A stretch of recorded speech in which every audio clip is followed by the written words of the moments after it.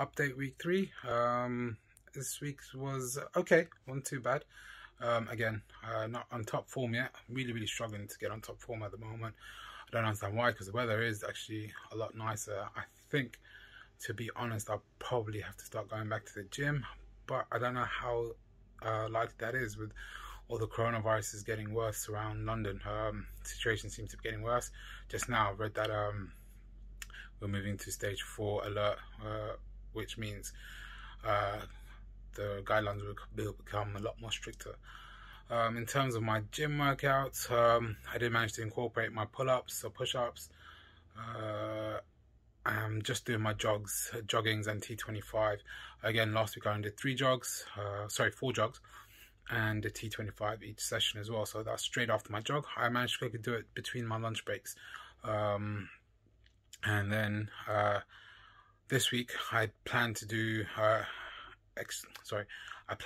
more outdoor jogs, more workouts.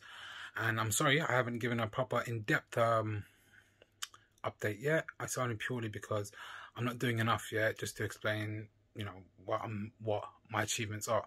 So once I'm in the full flow of my workouts and full flow of gym, diet, I will give more in-depth reviews, in-depth updates. So I can make the video a bit longer and make you understand what I do, help you understand how I lose my weight and what I'm doing to achieve my goals, and also give you goals on a weekly basis as well. As you can see, this week I have reached 95.2. So in total I've lost 2.8 kilos. From last week I've only lost 1 kilo. Again, I'm not too upset about that.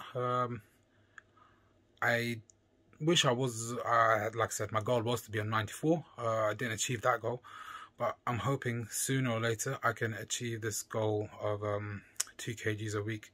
Well, let's see how it goes. Thanks for tuning in, and I'll catch up with you guys soon.